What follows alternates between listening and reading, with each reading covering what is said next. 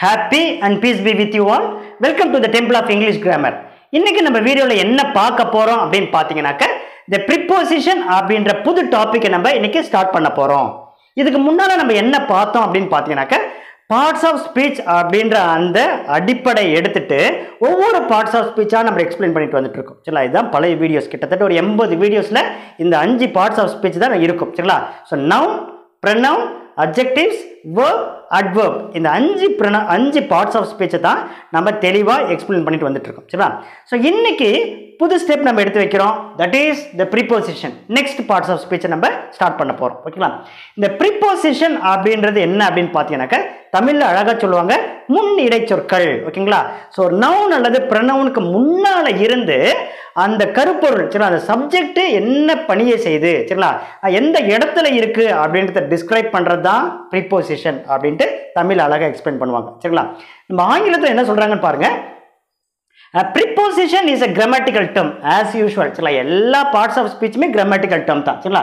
So this is also a grammatical term or terms. சரிங்களா ஒரு வார்த்தை அல்லது பல வார்த்தைகள் சேர்ந்தது இருக்கும். சரிங்களா that stands before a noun or a pronoun. ஓகேங்களா as usual எப்படி நம்ம தமிழ்ல பார்த்தோமோ ஒரு noun அல்லது ஒரு pronounக்கு முன்னால தான் இந்த preposition இருக்கும்.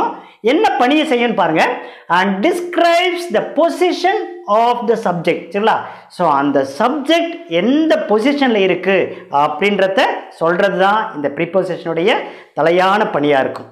சரிங்களா so this is called the preposition. ஓகேங்களா இப்போ English language எடுத்துட்டோம்னாக்க the words are divided into two parts. ஒன்னு content words இன்னொன்னு structural words. இது உங்களுக்கு நல்லா தெளிவாவே தெரியும். சரிங்களா content wordsனா எதெல்லாம் மீனிங் இருக்கோ அதாவது வார்த்தைகள் எடுத்தோம்னா அந்த வார்த்தைகளுக்கு மீனிங் இருக்கும். ஃபார் எக்ஸாம்பிள் noun அல்லது மெயின் வேர்ப்ஸ் இதெல்லாம் பார்த்தீங்கன்னாக்க கண்டென்ட் வேர்ட்ஸ்னு சொல்லுவாங்க. அதே போல ஸ்ட்ரக்சரல் வேர்ட்ஸ் பார்த்தீங்கன்னாக்க ஒரு வாக்கியம் உருவாகிறதுக்கு இது உறுதுணையாக இருக்கும். சரிங்களா ஸ்ட்ரக்சர் உருவாகிறதுக்கு உறுதுணையாக இருக்கும். தனிப்பட்ட முறையில் எந்த ஒரு மீனிங்கும் தெரியாது. அந்த வார்த்தை மட்டும் எடுத்துட்டு இதுக்கு என்ன மீனிங் கேட்டால் சொல்ல முடியாது. For example auxiliary verbs, prepositions இதெல்லாம் பார்த்தீங்கன்னாக்க they come under structural words. ஓகேங்களா ஸோ தனிப்பட்ட முறையில் அவங்களுக்கு மீனிங் கிடையாது. பட் அது இல்லாமல் சென்டென்ஸ் இருக்காது. ஓகேங்களா ஸோ அப்போ preposition அப்படின்றது it is a structural word. இது நம்ம எக்ஸ்ட்ரா நம்ம தெரிஞ்சுக்கலாம். சரிங்களா so this is the definition and meaning of the preposition. அடுத்தது பாருங்க the word preposition literally means சரிங்களா அப்படியே ஒரு டெஃபினேஷன் டிக்ஷனரியோ அல்லது நம்மளுடைய நெட்லியோ what is preposition அடிச்சோம்னா நமக்கு கிடைக்கக்கூடிய meaning that which is placed before.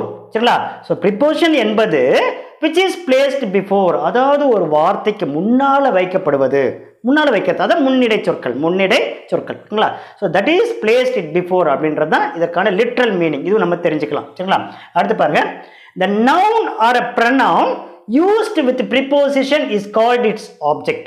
சரிங்களா நான் ஏற்கனவே சொன்னேன் அதாவது இப்போ ஒரு இன்ட்ரோடக்ஷன்ல சொன்னேன் இந்த prepositionன்றது எப்பவுமே ஒரு noun அல்லது ஒரு pronounக்கு முன்னால இருக்கும். சரிங்களா முன்னால தான் இருக்கும் சொல்றோம் இல்லையா அப்ப அங்க இருக்கக்கூடிய அந்த noun pronounக்கு பேர் என்னன்னு பார்த்தீங்கன்னாக்க இட்ஸ் ஆப்ஜெக்ட்ஸ் அதாவது ஆப்ஜெக்ட்ஸ் ஆஃப் த preposition சொல்லுவாங்க. ஓகேங்களா எக்ஸாம்பிள் பாருங்க there is a cow in the field. So this is a complete sentence. சரிங்களா ஸோ இதெல்லாம் பார்த்தீங்கன்னாக்க there is a cow. we are speaking about a cow. சரிங்களா so இதுதான் subject. சரிங்களா இப்போ இந்த கவ்வுடைய பொசிஷன் என்ன அப்படின்னு சொல்றது தான் நம்மளுடைய prepositionனுடைய தலையான பணி. சரிங்களா ஸோ அப்போ கவ் in the field அப்ப இந்த in அப்படின்றது தான் preposition. the field அப்படின்றது என்னது குறிக்கும்னு பார்த்தீங்கன்னாக்க ஆப்ஜெக்டை குறிக்கும். சரிங்களா எதோடைய ஆப்ஜெக்ட் இந்த prepositionனுடைய ஆப்ஜெக்டை குறிக்கும். சரிங்களா ஸோ அப்ப ஒரு noun அல்லது pronounக்கு முன்னால தான் என்ன வரும்னு பார்த்தீங்கன்னாக்க preposition வரும். சரிங்களா ஸோ அப்ப அந்த noun pronounக்கு என்ன பெயர் அப்படின்னு பார்த்தீங்கன்னாக்க they are called objects of the preposition. இன்னொரு எக்ஸாம்பிள் பாருங்க the book is the subject. Book பத்தி பேசிட்டு இருக்கோம். what is the position book எங்க இருக்கு அப்படின்னு கேட்டோம்னாக்க the book is on the table. அப்ப on அப்படின்றது preposition. ஓகேங்களா ஸோ அப்ப in on அப்படின்றது இந்த எக்ஸாம்பிள்ஸ்ல வரக்கூடிய prepositions. சரிங்களா நான் சொல்லிட்டு இருக்கேன் they are called structural words. இப்போ in அப்படின்றதுக்கு மீனிங் என்ன தனிப்பட்ட முறையில் இன்னன்ற வார்த்தைக்கு மீனிங் என்ன உள்ளேன்னு சொல்லிக்கலாம். சரிங்களா ஆனா இந்த இடத்துல வரக்கூடிய இன் அப்படின்றதுக்கு மீனிங் என்ன உள் அதனுள் அங்கே அப்படி ஏதோ ஒரு வார்த்தை ஆனா தனிப்பட்ட முறையில் முழுமையான மீனிங் சொல்ல முடியாது.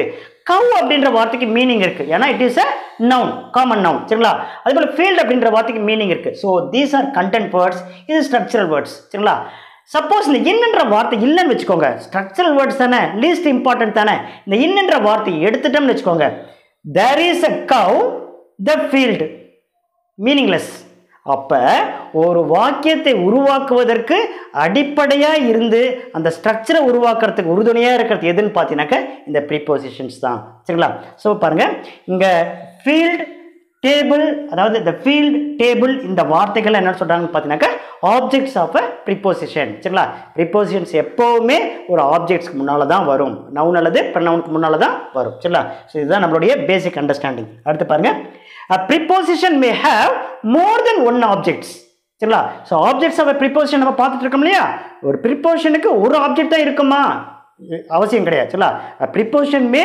have more than one object சரிங்களா எக்ஸாம்பிள் பாருங்க the road runs we are speaking about the road over hills and plains சரிங்களா ஸோ இந்த இடத்துல over அப்படின்ற வார்த்தை preposition குறிக்கும் சரிங்களா so this is a preposition இதுக்கு எத்தனை ஆப்ஜெக்ட் இருக்குன்னு பாருங்க hills அப்படின்ற ஒரு ஆப்ஜெக்ட் இருக்கு plain அப்படின்ற ஒரு ஆப்ஜெக்ட் இருக்கு சரிங்களா ஸோ அப்ப ஒரு ஆப்ஜெக்ட் ரெண்டு object so it may have more then one object சரிங்களா ஸோ இன்னைக்கு நம்ம வீடியோவில் பார்த்தது ஒரு இன்ட்ரோடக்ஷன் மட்டும்தான் அதாவது preposition அப்படின்ற அந்த பெரிய டாபிக்கான ஒரு introduction what is the meaning of preposition அப்படினு பார்த்தீங்கன்னாக்க so the meaning is nothing but it is a grammatical term that stands before a noun or a pronoun that describes the position of the subject சரிங்களா so அந்த வாக்கியத்தோடைய சப்ஜெக்டோடைய position என்ன அப்படின்றத சொல்றது தான் இந்த preposition தமிழில் முன்னிடை சொற்கள் அப்படின்னு சொல்லுவாங்க சரிங்களா ஸோ அதே போல் ரெண்டு எக்ஸாம்பிள்ஸ் பார்த்தோம் அதே போல் ஆப்ஜெக்ட்ஸ் ஆஃப் preposition என்ன அப்படின்றத பார்த்தோம் சரிங்களா